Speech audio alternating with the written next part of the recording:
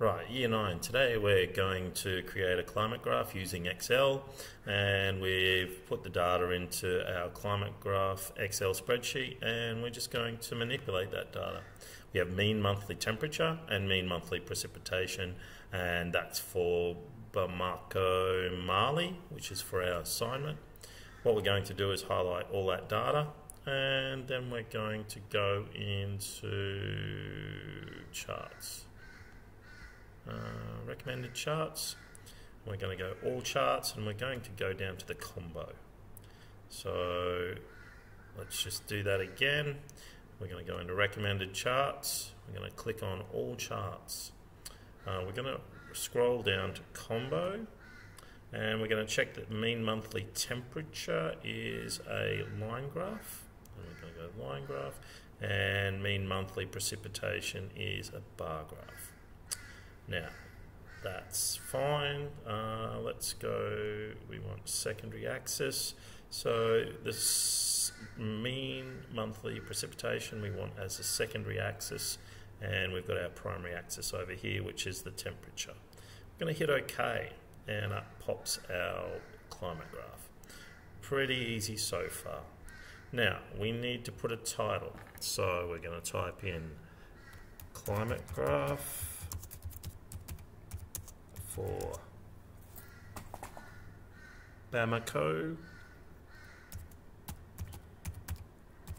Mali. And there's our title. Now, we want to put in some axes. So we're going to go over here and add element. So we're going to put in axis. We're going to go primary vertical, and then we're going to go add again. We're going to go axis. We're going to go secondary vertical. This way we can label our axes, so we just click on that and we type in mean monthly temperature and hit enter. What we might want to do is we might want to go Celsius, and then we go insert across the symbol, and usually you can find a little 0 which indicates degrees, and we're going to close that. Oh, go C and hit enter, and it turns up there. Now on this one we're going to go mean monthly precipitation, and I'm going to go millimeters and hit enter.